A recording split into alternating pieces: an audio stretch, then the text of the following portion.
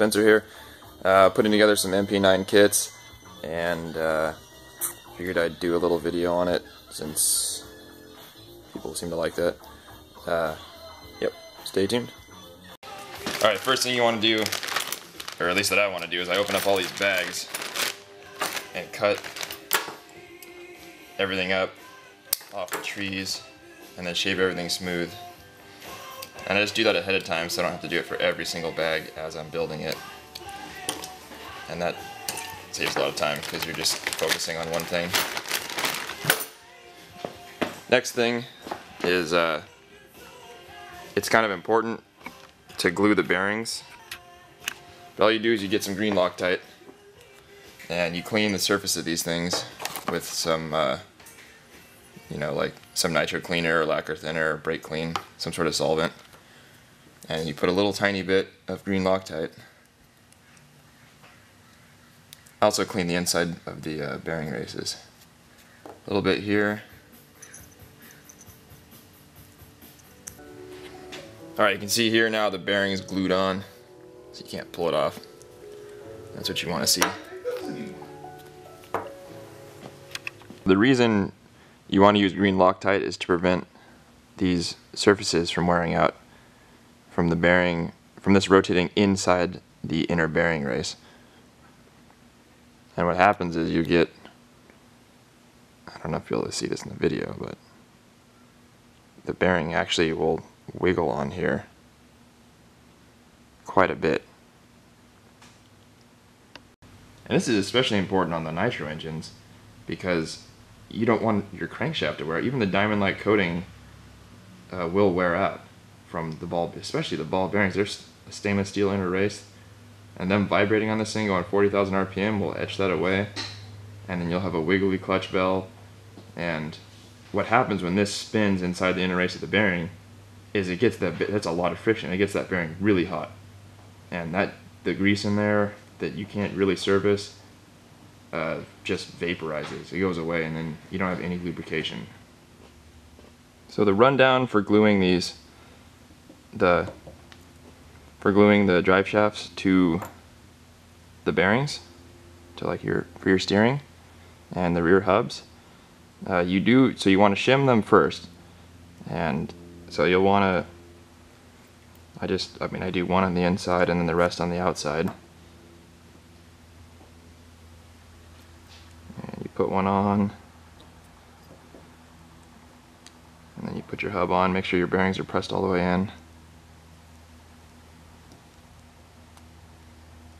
And then you put it through, and there's still some play. And you'll want to do this until there's, you know, a tiny bit of play. You don't want to have to force this pin in. They say that there should be some play, but we're going to glue this in. Basically, this is so it doesn't break the glue out, because the glue is not necessarily there to support the axle from moving in and out of the bearings. So it was pretty easy to push the pin in, not really any play, spins freely, so we'll call that good.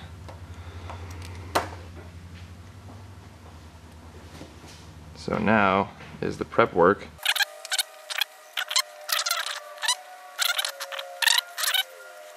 And then the nice thing about these shims, at least these are the 8mm shims that are a little wider, so they have thinner ones, but they won't cover this.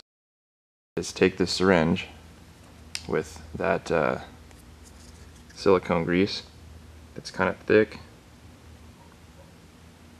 get it squirted around here.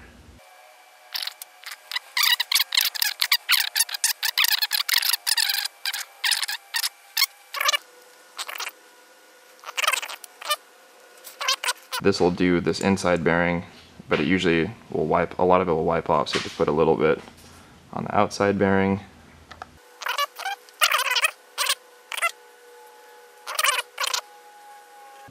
So once you have that through, put your couple shims on, and that'll smash into the grease and create a little seal there.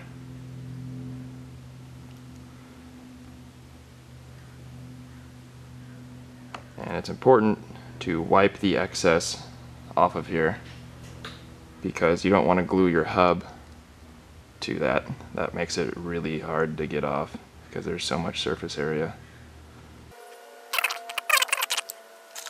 I mean, I like to put just a tad bit of grease here, just to make that easier to get off. Always Loctite everything metal to metal. Not too much, because then it's not very fun to get out, even if it's not permanent.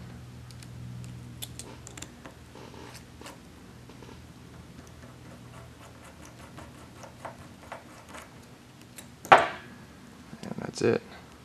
And it's going to feel pretty thick, because that grease is there between those shims and the bearings, but then it frees up.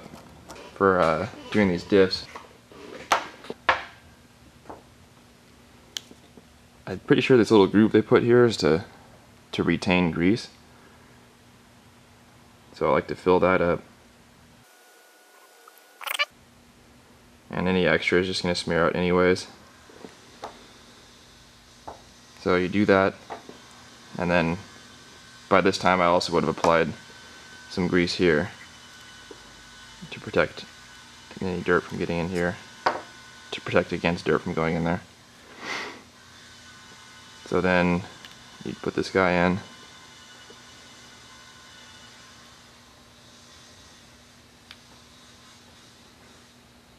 That's where the other O-ring went. And then lubricate the O-ring and push it on there.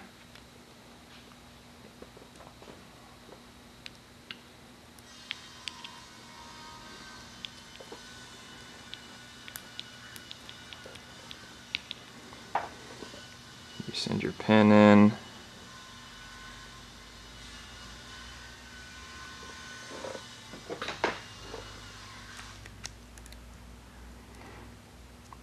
And then you put your set screw in, right? And then I don't put this gear in yet. What I like to do is get some fluid put in here until it's up to this pin, to the top of here. And then once it's up to there and you have like all these cracks filled, then I get my gear and fill these and make sure there's no air there. Get these filled up and then plop it over, get it down in there, and then keep filling it. And at that point, then you can put these guys in.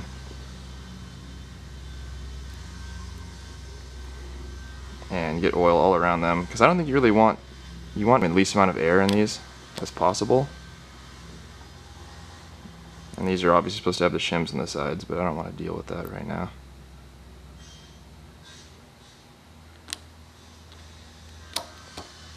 And then keep filling this thing with oil until it's pretty damn full.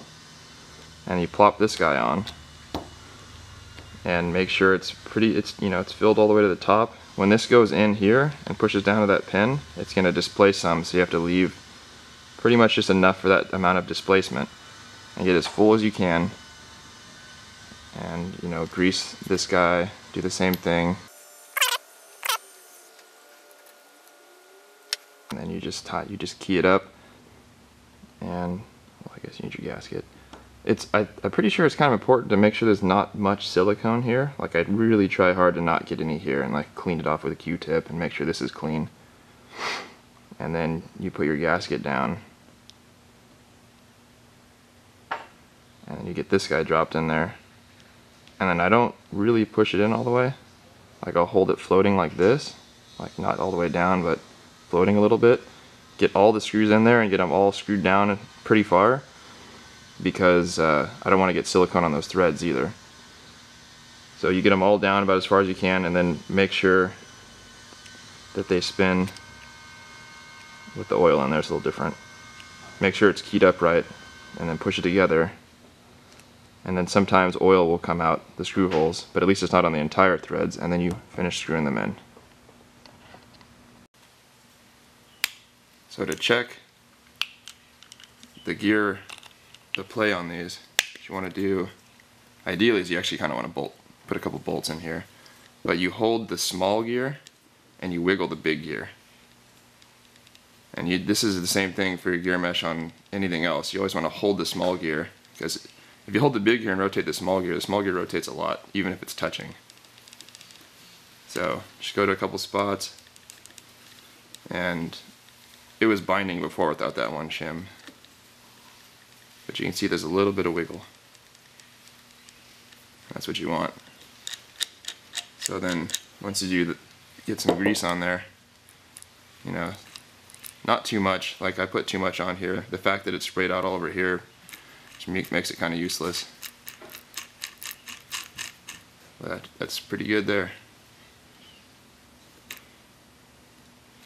So these little nubbin, the suspension inserts, usually put a little bit of silicone around these, because once they get loose they kind of like vibrate in there, and then I think they start to wear out. So the silicone helps with that. Alright, now that you got the front and rear ends together, you're going to want to just a little bit of silicone here, and the more flexible stuff, not like the gray is really rigid and this black stuff's pretty flexible, and you can look it up, there's like durometer ratings on all of them. So just a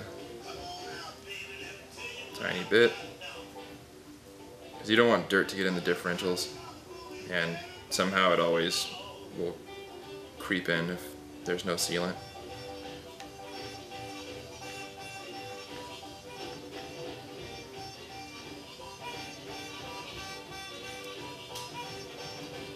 Easy as that.